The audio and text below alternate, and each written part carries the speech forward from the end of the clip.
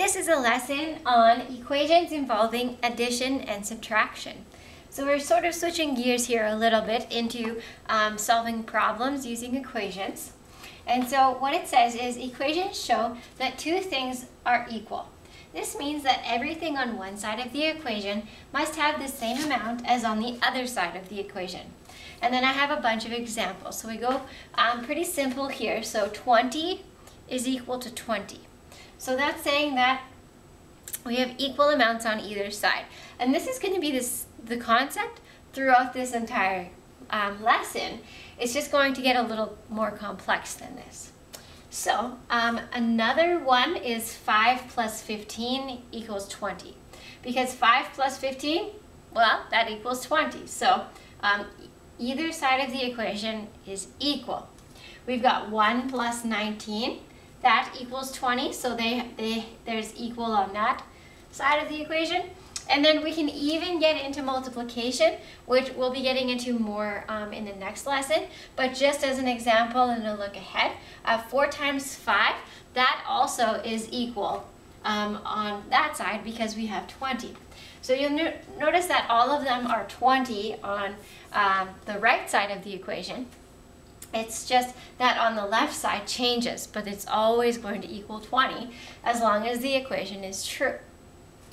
So it says we can use this knowledge to help us figure out an equation if we do not know one of the numbers using two methods.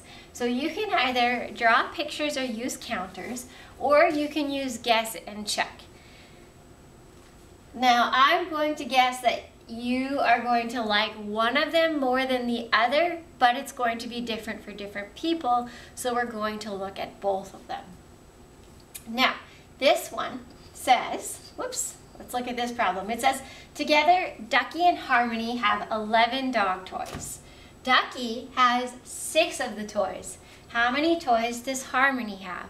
Now, you could probably solve this in your head or using your fingers, but the important part is that we use the methods that we have here, because although it's easy enough that you might not have to do an equation, you need to build the foundation to be able to create an equation so that when you get into higher grades, you're able to do that and figure out much harder problems. So, this one says use counters or pictures to help you solve the question. So, so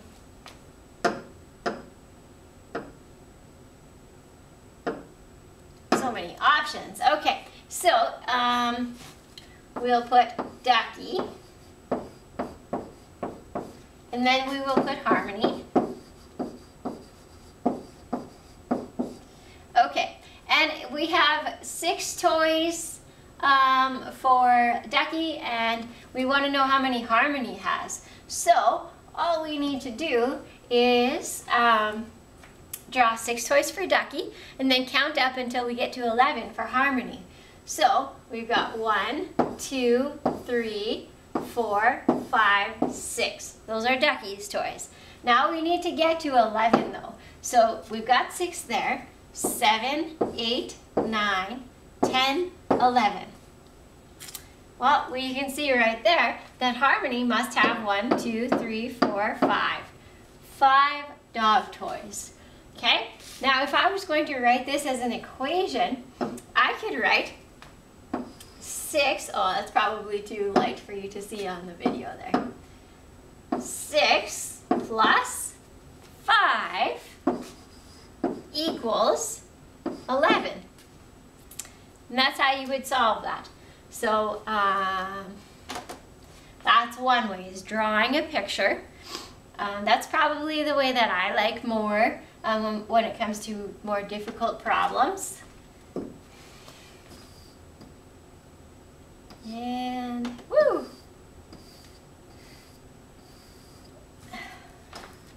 Things are happening. There we go. Next one is use guess and test to solve the equation. So in guess and test, you just think of a number that you think might be close to 50, if you add to 34, would be close to 52. So maybe I'm thinking use a proper color here. Maybe I'm thinking that 34 maybe plus 10 equals 52. Well, let's check it out and see. So 34 plus 10, well, that's 44. So that does not equal 52. That means I need to add more to 10. I need to make my number that I'm adding bigger. So maybe I try 20 this time. Okay, well, let's try it out. We've got 34 plus 20, so 3 plus 2 is 5. 54 equals 52. No, those don't equal, but I know that this is only 2 bigger. So that means that 20 is only 2 off, and it's too big. So I'm going to make it 18. Let's try it. We've got 34 plus 18 equals 52. Oops, that's 30. I don't know what I'm doing here. 34. There we go. So maybe I have to write one on top of the other because it gets tricky when it gets into numbers like this. 8 plus 4 is 12, 3, 4, 5, 52. So that means that my answer is 18 in that blank. It was 18. And I used guess and test to try it out. Now, some of you are going to get frustrated with this one because you like to just know the answer instantly. And I'm going to tell you a secret.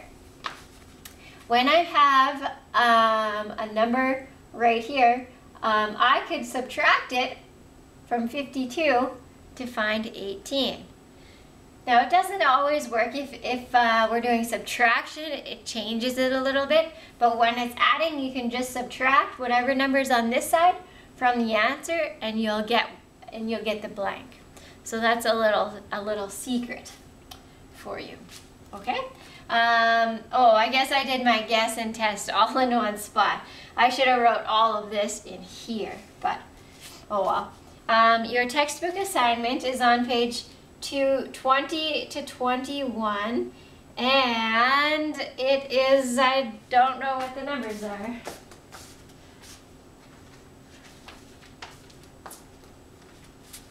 Whoops, I forgot to write it in there before you did. Okay, so it's numbers 1 to 5, and that's it.